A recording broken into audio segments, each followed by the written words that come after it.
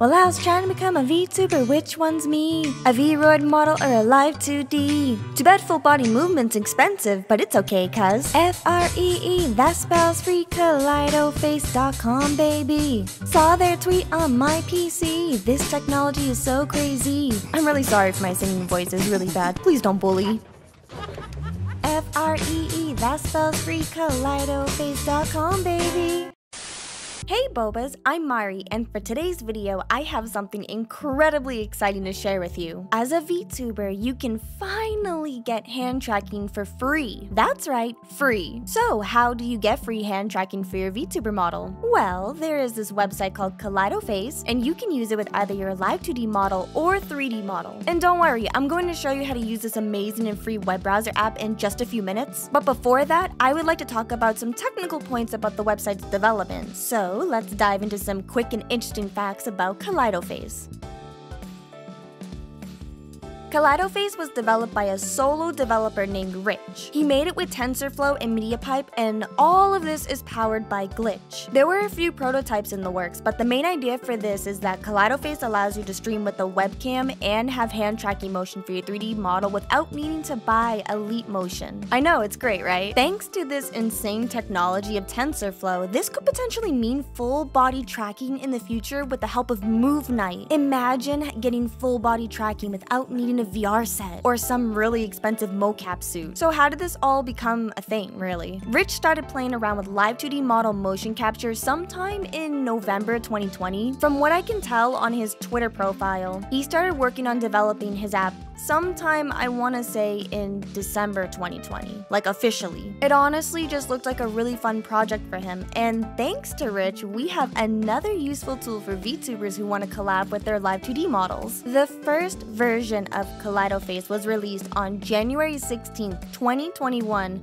on Twitter with live 2D face capture. You could use it in OBS as a web browser capture source, and looking at the results in its early stage, it showed incredible potential. Rich started to work on 3D modeling tracking for KalidoFace on March 6 according to his Twitter account. At some point, another version of model capturing was released in collaboration with using another app that Rich developed called Thermix. Then, on July 19th, a new update was released to capture both 2D and 3D models on KalidoFace with brand new features such as a cleaner UI, camera privacy, peer-to-peer server, and a few different expressions and accessories. Now, I know this is a lot of information, and maybe you're thinking, Mari, why do you care so much about this? Are you interested in dev stuff or just super good at stalking on Twitter? Well, the answer is kind of both. I find this research interesting because the development of KalidoFace is actually a big deal. There are so many VTubers that do not have a lot of money to shell out for expensive models and equipment, and this web browser app is going to save VTubers like myself and so many others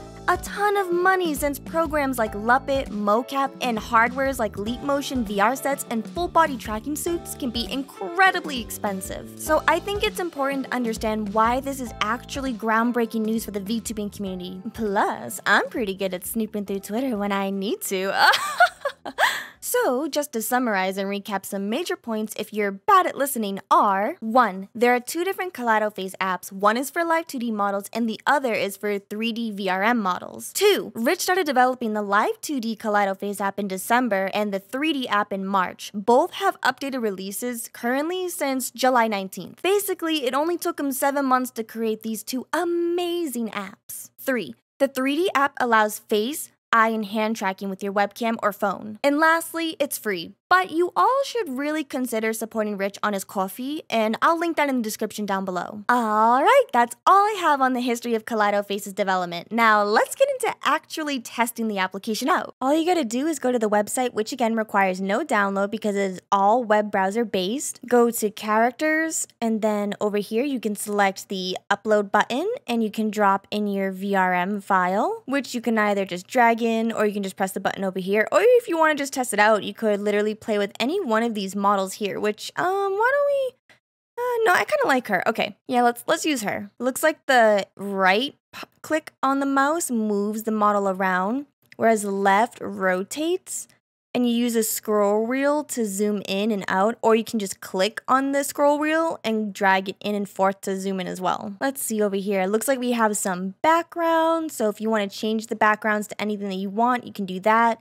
And something that I noticed, if your computer is lagging trying to load this for whatever reason, then just turn off the water shaders. Honestly, you could probably just use this white background here or some kind of transparency or green screen. I know by switching it to the green screen, it helped drop the load on my CPU by a lot. Looks like there's also some really cool fun stickers that you can kind of just mess around with, which, yeah, if you just wanted to add like a table or whatever. It looks like if you go to the corner here, you can zoom it, and then you can just place whatever you want. Give yourself some pudding, maybe, I don't know, you're gonna rock out with this guitar here, and yeah, you can just kind of use them, although they don't really stick with you, kind of like how VTube Studio does, but it still works, especially if you're going to stand still for the most part. These settings are in the upper right hand corner, which over here is how you can kind of toggle the face and eye tracking. If you want to have the pupils being tracked and the full body, you can toggle each individually depending on what you're trying to do, and this can also help your performance. And here you can hide your little webcam feed in the camera panel, so that way it only shows the tracking animation of your face. And once all of that is all set, you just press the blue button and you can go live. And if you look over here, we have this call a friend button, which is actually really interesting. You just share your 6-digit code with a friend to start a private voice call, and both of your avatars pretty much come together, which is really useful for collaborations when you're trying to set up your streaming software. Unfortunately, I can't show you this because, well, I don't have any friends. Anyways, some things to keep in mind when using KalidoFace right now while it's in this current development are: only one webcam can be used for one source at a time. You can hide the camera tracking panel if you don't want to show it up on your screen, which is good for privacy. You don't need multiple cameras for this to work. For 3D models, you must have a VRM file, which comes from a Vroid model, and that is made by Vroid Studio, which is another free program. And lastly, the models, backgrounds, and any other settings that you selected when using KalidoFace are saved based on the web browser you are using, which means if you switch browsers or you go on your mobile device, then all those settings will not carry over and you'll have to reset them. Here's what KalidoFace looked like when I tested it on different browsers. I don't have the most amazing computer setup, but this is how my computer handled the application. I also wanted to test if the tracking quality differed depending if I used my webcam, my DSLR, iPhone, or Android. So here's a comparison of me using all the different applications. Okay, after messing around with KalidoFace and showing you all the fun potential it has, I want to talk about some setbacks that many of you bobas may encounter. This web browser app is going to require a strong PC for both the face and body tracking. You also need to turn on face tracking in the settings because it is not turned on automatically when loading the app. This is especially important if you want eye tracking. However, thankfully, you don't have to track both. You could track them independently and it'll work just fine. Your model also needs to be web optimized. That means it cannot have a large number of polygons because it could cause the app to crash or become unstable. Blend shapes might act a bit weird if your model is not rigged correctly. So keep that in mind if you're making your models with other apps and then you're trying to convert whatever file that is to a VRM to import it into KalidoFace. There are currently no filters, but you can use a transparent layer and add effects within OBS itself. You can wear glasses with tracking, but it's a little glitchy and it can cause the model to jump at times. So I'm sorry for those who have glasses, but it's still possible to use. So yeah, those are really all the, I guess, cons I would consider when using this product, but this is still in development and who knows how far this application is going to go. And I'm honestly just happy to be saving some money because I was about to buy Elite Motion and now with this, I don't have to for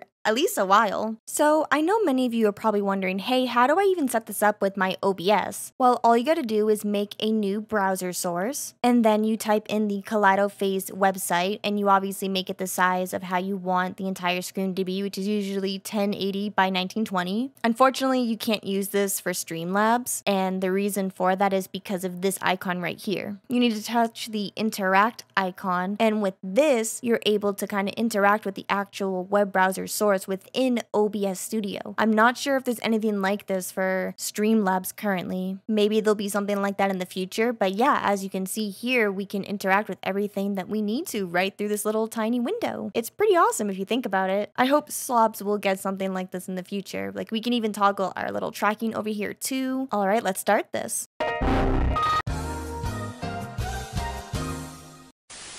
sorry about that, Bobas. I guess there's a extra little step that I'm gonna have to show all of you. I know this is very technical, but it's important that I show you how to do this because I was looking at Rich's Twitter account and it is incredibly confusing listening to all this tech talk about how to set it up to get the webcam to actually work on your computer, especially since Rich is using a Mac. So after some research, I finally figured out what that code meant. Basically, you want to take this code wherever your OBS program is, meaning the actual executive application, wherever that is, usually in your program files. You want to take that link and then add what Rich had typed in his tweet and copy and paste it. I put it in a notepad to kind of make it a bit easier for me to remember for later. Then you're going to click on your Windows key, type in the run program, and then just paste that exact link that you just copied into this box. This will give administrator privileges to open up OBS Studio, which is important because when you add this code to it, it will give access to your webcam for OBS to use when you're using that interactive window.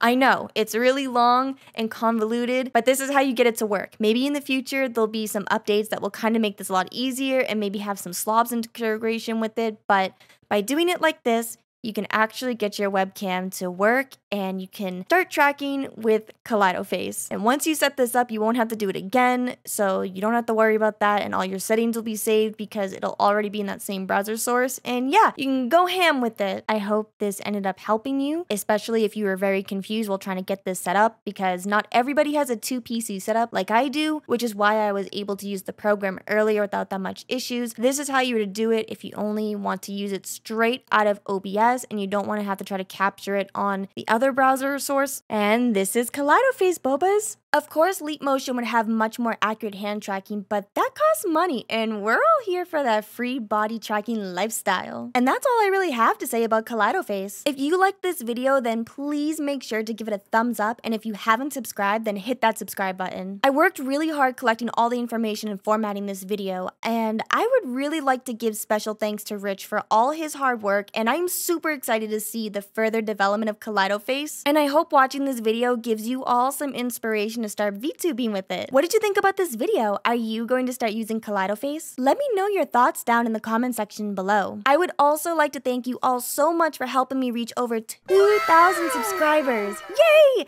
I am so happy that you are all enjoying my videos and content. What other videos would you like me to cover next? Thank you so much for watching my video. I have a lot planned this year and I am excited to start making more videos for all of you soon. Bye, Bobas!